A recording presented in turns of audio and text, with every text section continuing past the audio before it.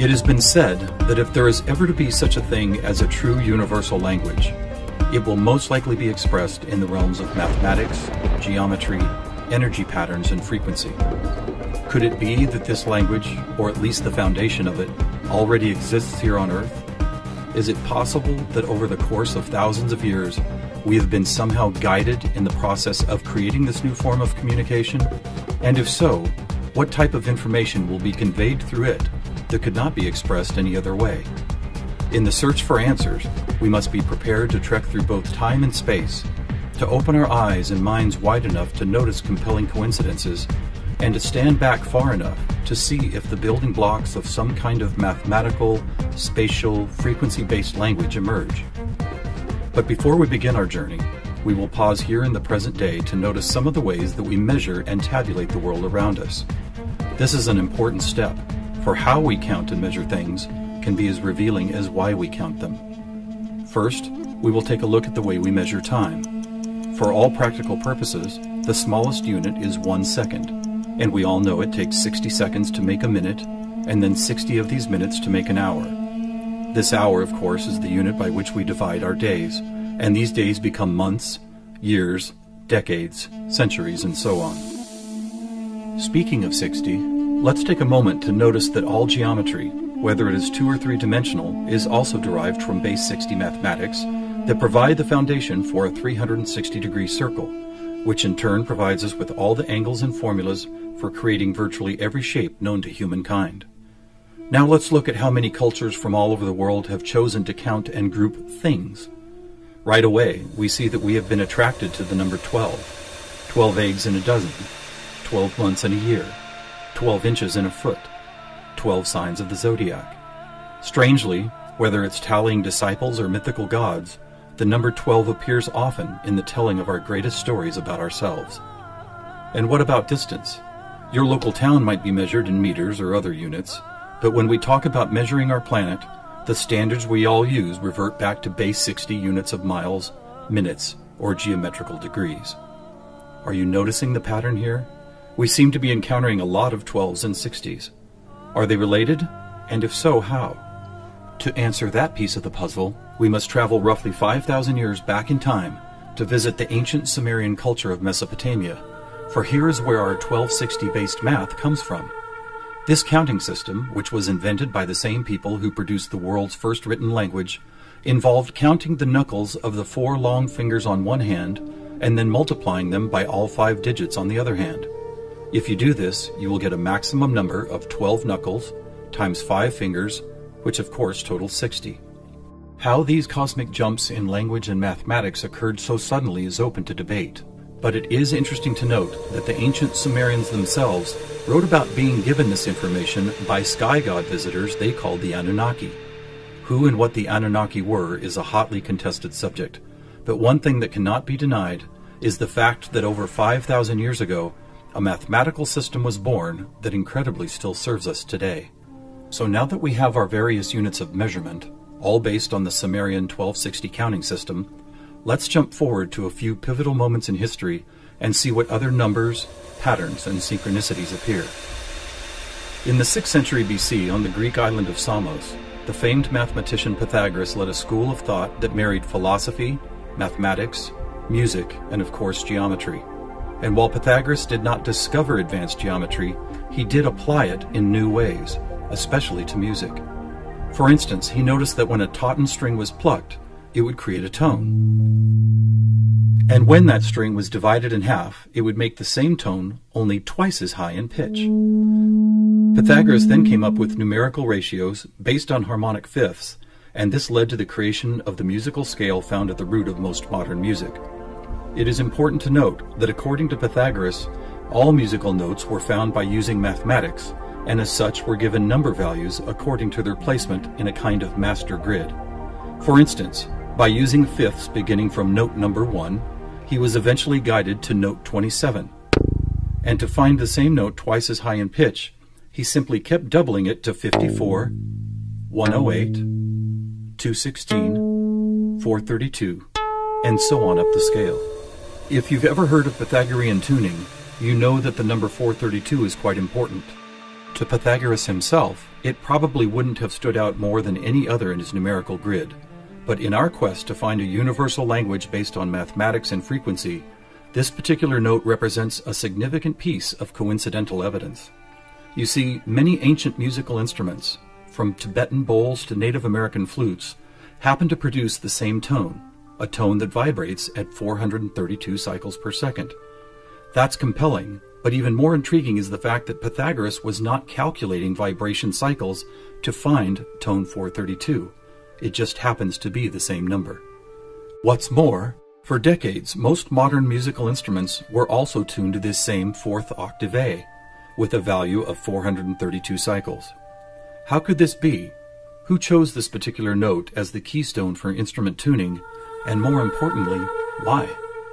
Here is where a deeper mystery begins to emerge, and to explore it, we will need to go back to Pythagoras' other passion, geometry. It is not an exaggeration to say that to Pythagoras and his disciples, geometry and math held a key to the nature of all life everywhere, and maybe it does. Let's look at the first four geometric shapes, the circle, triangle, square, and pentagon. In each of them are angles of degrees that, when added together, always total a specific number relative to that particular shape. For instance, if we take a triangle, the sum total of all three interior angles is always 180. For both the square and circle, it is 360. For a pentagon, it is 540. Now at this moment, let's step back and look at these numbers in a different way, as there seems to be something about them that reaches beyond a simple sum of angles. Did you notice that they happen to be in the same numerical neighborhood as tone 432? What's more, they all add up to 9, just like 432. As an experiment, let's take a look at the numbers found in basic geometric shapes, then apply those numbers as vibration cycles to hear the tones they produce. First, let's listen to what the 180 total degrees contained in a triangle sound like.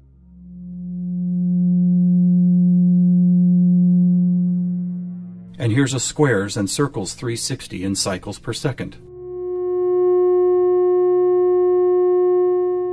A perfect octave up from the triangle. What about the pentagon at 540? That sounds like a harmonic fifth of the other two. That's interesting. What are these tones? They are F sharp and its perfect harmonic fifth of C sharp. Let's keep going. What does a hexagon 720 sound like? Another F sharp. Here's a seven-sided septagon, which totals 900. This is an A sharp, which happens to be the note required to complete an F sharp major chord in perfect three-part harmony.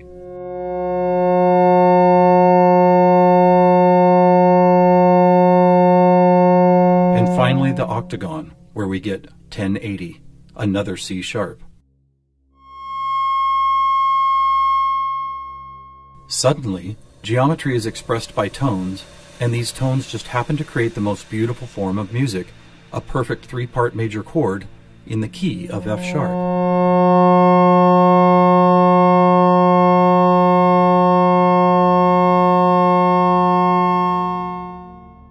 Is this something we've been missing for years? Is it important? To the famous philosopher and mathematician Plato, the answer would have been a resounding yes, for it is Plato who advanced the study of two-dimensional geometry into three-dimensional geometry, and who began to recognize that nature, whether expressed as a tone, the petal design of a flower, or the spiraling design of a seashell, seemed to follow a 3D mathematical pattern. In fact, it became an obsession of Plato to try and find the simplest three-dimensional geometric shapes, and his quest ultimately revealed what we now call the Platonic solids. In essence, these forms represent the most elemental construction blocks found both in human-made and natural forms. So let's see if and how they fit into our geometry tone grid. First, there is the tetrahedron, or a three-sided pyramid comprised of four interlocking triangles. As we did before, let's add up all the angles found in those four triangles. The answer, 720, which we have already seen is the tone F sharp.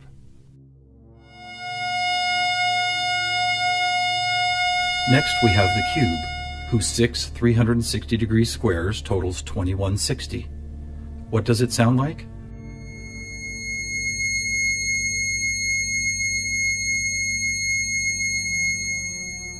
2160 is a high C sharp, and as you will see later, a very interesting number for other reasons as well. Next up is the octahedron. Constructed of 8 triangles, this shape totals 1440, which is another perfect F sharp higher up the scale. The icosahedron is made up of 20 triangles, so the total number of degrees is 3600. As a tone, 3600 vibration cycles create the A sharp needed to complete yet another F sharp major chord that sounds like this.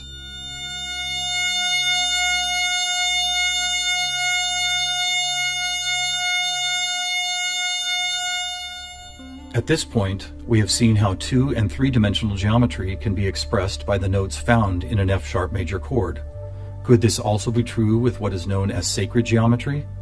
To find out, we will first need to build a design called the germ of life, which, when repeated, goes on to reveal the seed of life, then flower of life pattern found at sacred sites all over the world. First, we start with a circle at 360 degrees, which is the familiar F sharp. We then add our second circle, bringing the total to 720, another F sharp. 3 circles totals 1080, which provides the harmonic fifth of C sharp. 4 circles is 1440, another F sharp. 5 circles totals 1800, or the A sharp needed to once again provide the harmonic third of an F sharp major chord. And finally the 6th circle, which brings the total to 2160, another C sharp. Amazing! It's as if we can now both see and hear the flower of life pattern that has intrigued humankind for thousands of years. So now we have 2-dimensional geometry, 3-dimensional geometry, and even sacred geometry being represented by different variations of an F sharp major chord. How is this not common knowledge? How have we missed this connection? There are actually 3 explanations. 1, for reasons ranging from the mundane to the conspiratorial, musical instruments are no longer tuned to an A vibrating at 432 cycles per second, but rather 440. 2, modern tuning calls for equal temperament, which no longer adheres to Pythagoras' whole number simplicity. And 3, the tuning method required to reveal geometric shapes is based on a mathematical grid rather than mathematical ratios. This grid, if it had a name, would probably be called something like factor 9, because the number 9 is found not only in the sum of every note on the grid, but also as the number required to move up or down the scale. For instance, if we started at note A at 216 cycles, all we would have to do is add or subtract the number 9 to reveal all the other tones in that octave. And it is here, on this incredible factor 9 grid, that we find not just some of our geometric numbers, but all of them. Conversely, modern A440 tuning reveals not one correlation to geometric numbers. Now let's go back for a moment and take a look at one of these numbers, 2160, the number expressed by both the cube and the germ of life pattern. You may have already noticed that without the 0, it is exactly half of our magic 432. That's worth noting, but what is even more intriguing is the way this number keeps showing up in other large-scale measurements. To discover one of these measurements, we will need to jump forward from Plato's time to when the Mayan civilization was flourishing. Roughly 1500 years ago, Mayan stargazers were the most accomplished astronomers the world had ever known. Their concept of cyclical time led to many incredible discoveries: the accurate length of a year, the exact dates of seasonal changes, even the moments when solar and lunar eclipses would occur. But their most amazing discovery was of something known as the precession of the equinox, which makes note of a very slow wobble of Earth's axis. Somehow aware of the fact that this wobble takes 25,920 years to complete, the Mayans called this cycle one great year, with each of its 12 great months requiring 2160 Earth years to complete. And what about this? Did you know that the diameter of our moon, when measured in miles, also happens to total? You guessed it, 2160. Lastly, watch what happens when we apply simple division to this highly synchronous number. 2160 divided by 2 is 1080, the angle sum of the octagon. By 3, 720, the total of the hexagon. By 4, 540, the pentagon. And by 5, Are you ready? It's the ketone of 432. And by 6, 360, the number of both the square and circle. All F sharps and C sharps, with our 432A thrown into the mix, as if it were some kind of clue to solving a cosmic riddle. Maybe we should look at this number even more closely. As we've stated, our closest celestial neighbor, the Moon, is 2160 miles across, and 216 is exactly half of 432. What about the other large object in our sky? Were you aware that our Sun is 864,000 miles across? Incredibly, where the Moon's base number sequence is half of 432, the Sun's number sequence is exactly twice 432. And do you know how many seconds there are in a day? 86,400, or 43,200 for the 12 hours of day, and 43,200 for the 12 hours of night. Or try this. Take the 360 degrees found in the circular shape of our Sun and Moon, and then multiply it by the 12 hours of either day or night. The answer, 4320. Or how about this? What is the only whole number that, when squared, comes to within 0.01% accuracy to measuring the speed of light? 432. What is going on here? We have all these different things: Earth cycles, time and celestial measurements, geometry, sonic frequency, yet they are all represented by the same numbers over and over again. To answer that, we must search for the factor common to all of them, and that common factor is the 5,000-year-old Sumerian 1260 counting system. It is what gave us the inches to a foot, the seconds to a minute, and the 360 degrees in geometry. It's almost as if the sky god visitors, who the Sumerians called the Anunnaki, provided humanity with a counting system that would lead to the discovery of these synchronicities.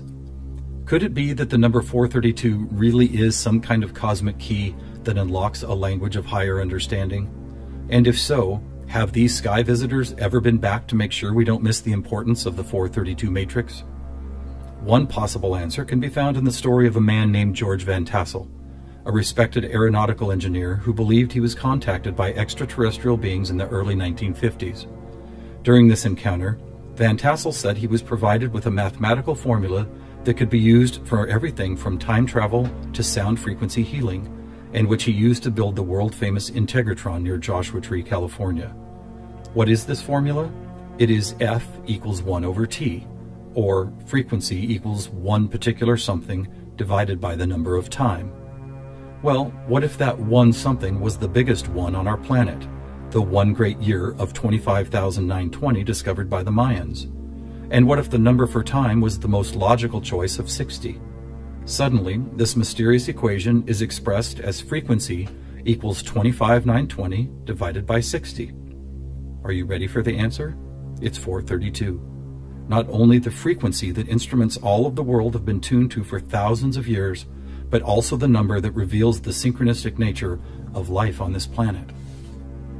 Noticing all these coincidences revealed by the 432 matrix and the Sumerian counting system, we must wonder if other ancient cultures were aware of them as well. Just scratching the surface, it would seem that they were. For example, let's take the Sumerian 12 and square it for a total of 144. Right off, we see that it is indeed a number and tone contained within our factor 9 grid. Expanding outward, we find 1440, then 144,000, which is a number that appears all over the world in the most compelling of ways. Take, for instance, the Great Pyramid of Giza. It happens to have been covered with 144,000 smooth white casing stones. To ancient Mayans, 144,000 days was the length of their 394-year Baktun, a time cycle which has just begun again. In the Bible, we read that there will be 144,000 chosen ones redeemed from the earth prior to the apocalypse. Obviously, number sequences like these have been significant to many different cultures and religious sects, and to one enigmatic group in particular, the Freemasons. Were the earliest Masons, the supposed keepers of sacred information, also aware of the factor 9 grid, the 432 key, and the number 144,000? Their infatuation with the numbers 3 and 13 might be telling.